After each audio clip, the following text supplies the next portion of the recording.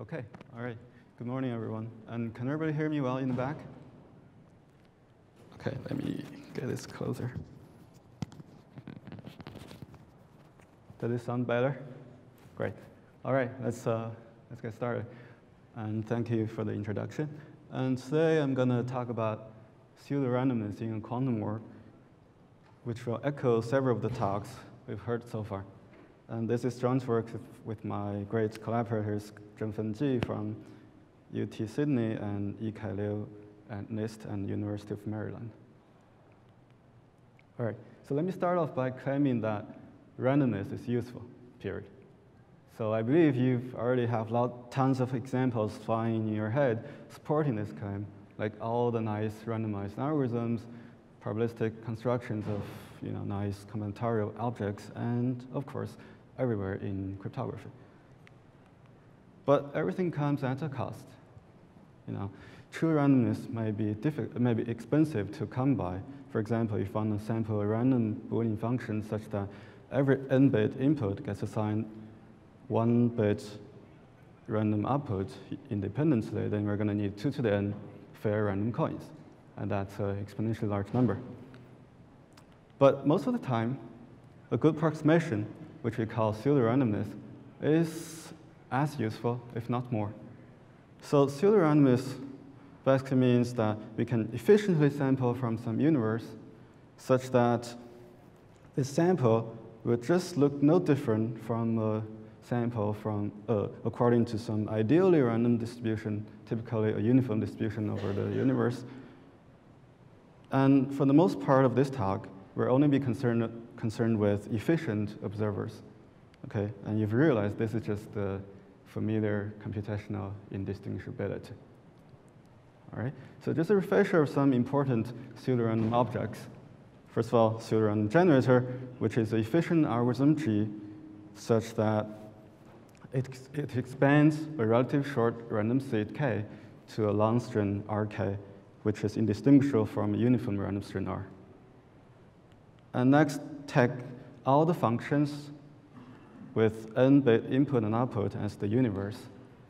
Then we can consider a set of functions fk indexed by a key k, and we call it pseudorandom if we pick a random key, then fk will appear just as a function chosen uniform random from the universe, from all functions. Okay, so PRGs and PRFs, they are central primitives in cryptography that appear all over the places. And there is also a beautiful theory saying, well, PRG and PRFs, they exist if only if one-way functions exist. So far, so good. But the question we ask in this work is, how about a quantum world? What happens? Okay, so one could ask, what if the observer, which is the attacker in this setting here, becomes capable of quantum computing? So are those pseudorandom objects still secure? So this is a very important question that has received quite a bit of research. And I think it's safe to say that there are pseudorandom generators and pseudorandom functions which we believe to be quantum secure under reasonable assumptions. Okay? But notice that this side of the question only considers the attacker being quantum. But there's another element in this picture which can change in a quantum world. That is the universe, right? We might want to sample from a quantum universe instead of just the classical objects like strings or functions. And that's what we explore in this work towards developing a theory of quantum pseudorandomness. So first of all, we propose a definition, a primitive called pseudorandom quantum states, which is analogous to pseudorandom generators. And we give an efficient construction which uses any quantum secure pseudorandom function as a black box. And then we investigate all the nice properties and applications. And the most interesting one is the construction of a private key quantum money from any pseudorandom state due to a seemingly stronger but equivalent formulation of pseudorandom states, and also a non-cannooning property of pseudorandom states. Okay? And finally, we take an initial step for studying pseudorandom unity operators, which is analogous to pseudorandom functions. So we propose a definition and give several candidate constructions. But unfortunately, we're yet to prove them. Okay, so let's get to some real meat, and let me start with, that's hard to see, but let me start with defining pseudorandom states. Okay, so first of all, what are quantum states, in case you're not familiar with that?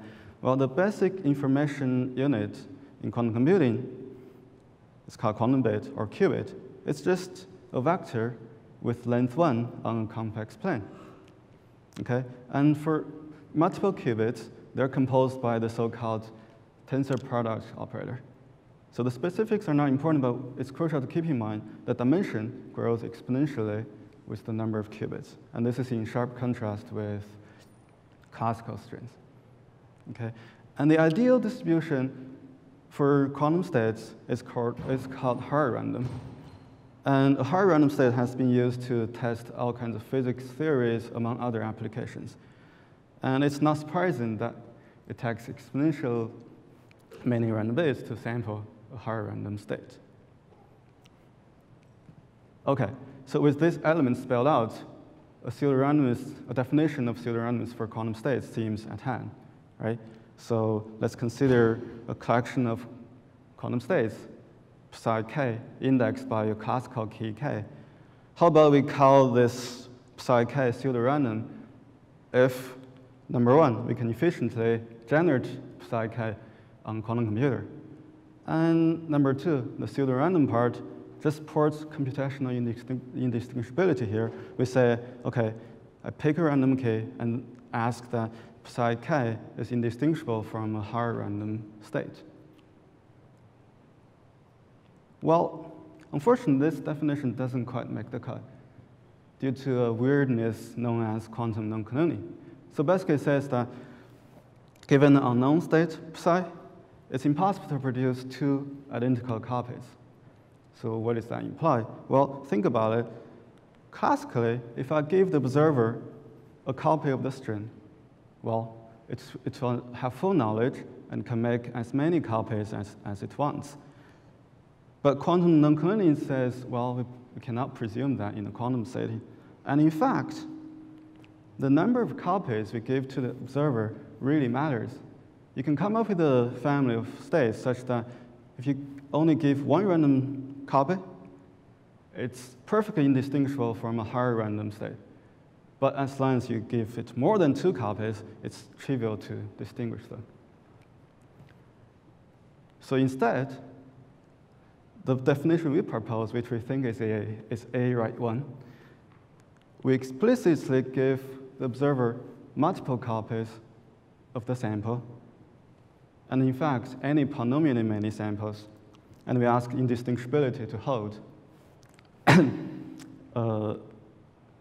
in this setting. Okay? This is what we call a pseudorandom state. All right, next let's see some nice properties and applications which would further justify our definition. So first of all, let's consider a variant definition where we additionally give the observer access to a reflection oracle which reflects a vector about the given vector. So for any state phi, this R sub phi operator, the reflection operator, will flip the sign of phi, but will keep anything orthogonal to phi unchanged. So we require the pseudorandomness, the indistinguishability, to hold with respect to this stronger, seemingly stronger observer. So obviously, a pseudorandom state in this sense is automatically a pseudorandom state in the earlier notion, but we also showed the reverse direction. And the reason is, so that means the reflection oracle doesn't help the observer to distinguish the two cases. And the basic idea is, when we have multiple copies, we can simulate this reflection oracle. And this also shows allowing multiple copies in our definition is crucial. And we can show that a pseudorandom state is hard to clone efficiently. And in fact, given several copies of a pseudorandom state, it's infeasible to produce any surplus. And to show this, we can show that a good copier would give a good distinguisher. So let's take 2m plus 1 qubits, okay? And we feed the first m qubits to the hypothetical copier, which would produce m plus 1 copies. And then we run the swap test on the top m plus 1 and the bottom m plus 1 qubits, which, very loosely speaking, will tell us whether the top ones and the bottom ones are identical. So when the input state is a hard random state, it's been proven in the 90s that it cannot be cloned unconditionally. So that means this swap test will say, no, the top ones and the bottom ones are not the same. On the other hand, if there is a good copier that can copy a pseudorandom state, then the swap test will say yes. And that's how the observer can tell a discrepancy. And an interesting application follows from these two properties, which is it gives us a construction of quantum money. So what is a quantum money? Well, it's a money design where the banknotes can be quantum states. Specifically, let's think about a bank which uses a secret key to produce a banknote called $SK. And suppose after some transaction, this banknote goes to another client who submits it to a verifier to check if this note is valid using the verification key VK. So if SK and the VK are the same, we call it a private key quantum money scheme. And here, only the bank can verify the banknote. But if the two keys are asymmetric and VK can be made public, then we call it public key quantum money. And here, anyone with the verification key can check the validity of the banknote. And to make it secure money, obviously we want to make sure nobody can counterfeit a new banknote, all right? And this should be true, given that the counterfeiter can potentially take advantage of the verification procedure to help him or her. And it's not hard to convince yourself that classically, any banknote can be copied, can be counterfeited in principle. Unless we show that any pseudorandom state will give us a private key quantum money scheme almost immediately. So basically, we just let the banknote, $SK to be psi k. And by the two properties we just shown, it will imply that psi k will be hard to counterfeit. And here, the reflection oracle will be pretty much the verification procedure. Okay? And I want to point out that the idea of creating a quantum money by means of quantum information, that was proposed back in the 60s and was considered the born of quantum cryptography. But getting a secure one has been really non-trivial, and there's a long history of breaks and fixes. It's not until 2012 that Arison and Cristano, they proved the first provably secure private key quantum money based on a specific algebraic assumption.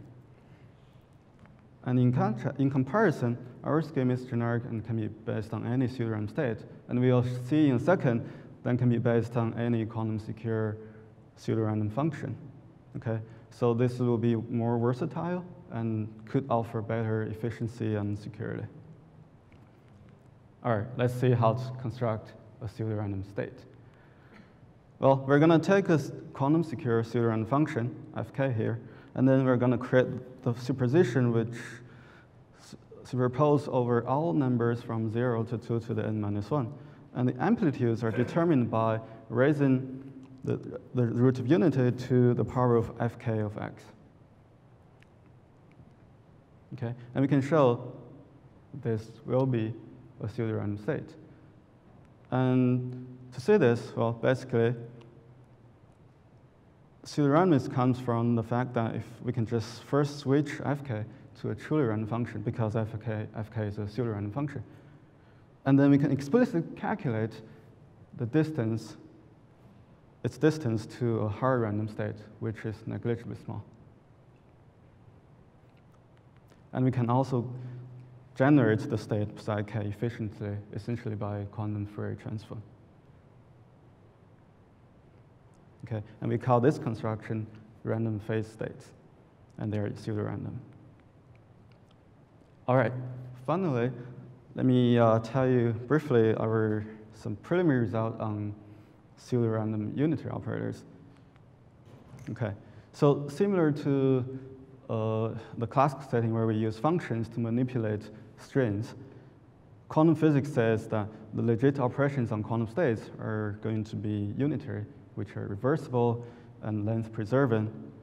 And simple examples include rotating or changing the phase of a vector. And the ideal distribution here, when it comes to unitary operators, is also called hard random. Think of it as the uniform distribution for unitary operators. And hard random unitaries, they found use in designing quantum algorithms and cryptographic primitives, etc. And again, it's expensive to sample. So instead, we're going to define a pseudorandom unitary operator, which is a collection of unitaries, again, indexed by a class called KEK, such that for a random k, uk will be indistinguishable from a hard random unitary. And more specifically, this sampled unitary is given to the observer as an oracle, or you can think of it as a basic gate so that you can invoke it in your computation any polynomial times. All right, but how do we construct a pseudorandom unitary? Well, we've come up with several candidates, but unfortunately, we haven't been able to prove them. But let me tell you the construction. So we're going to take a pseudorandom permutation, a quantum secure pseudorandom permutation, which exists assuming a quantum secure pseudorandom function. Okay? And then given any n-qubit input, we're going to hit it first by this pseudorandom permutation. And then we're going to apply a bunch of hardware, which will change the basis of the qubits, and then we repeat this. And we conjecture, with enough repetitions, this will be a pseudorandom unitary. And you can think of all various variants of this. For example, instead of doing hardware, you can apply a quantum Fourier transform in between. Okay, so before I conclude my talk, I want to mention an important related work, which some of you might be expecting since the very beginning. So we've been treating pseudorandomness as an approximation to true randomness as far as efficient observers are concerned. Okay? So what if we don't restrict the running time, but rather the number of observations that the observer can see? This will give us a statistical notion of pseudorandomness, commonly known as T-wise independence. For example, a statistical version of a pseudorandom function would be a family function such that it's going to be indistinguishable from a truly random function as long as the observer only evaluates the function t times.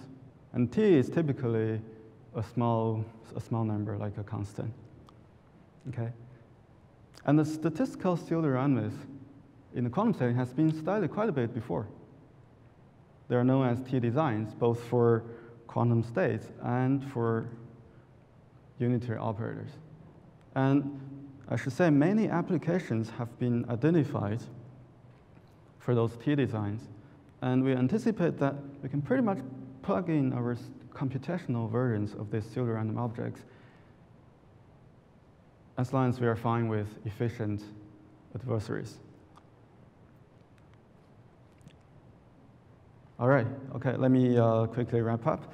So we've seen a definition of pseudorandom quantum states, and we've seen a construction of pseudorandom states from any quantum secure pseudorandom function. and also a private key quantum money scheme following from some nice characteristics of our pseudorandom quantum states. And also some preliminary results on pseudorandom unity operators. So we believe there are lots of new directions to explore, and ultimately, it would be nice to have a unified theory for quantum pseudorandomness, similar to the success in the classical literature. And that still seems steps away, but let me just list a few immediate questions. So first of all, can we simplify our random phase state construction by using -1 instead of nth root of unity? And that's actually our first attempt. It's not as easy to analyze, but we think it should work. And also, our construction of pseudorandom state relies on pseudorandom functions. How about the reverse direction? It's not clear to us, that's necessary. And another question is, obviously, can we construct public key quantum money scheme from, our pseudorandom states? And finally, if you can prove our candidate construction of pseudorandom unitaries, let me know. I'll definitely buy you a drink, or anything you prefer, as long as I can pay for it using my quantum money. All right. With that, thank you for your attention, and I'm happy to take your questions.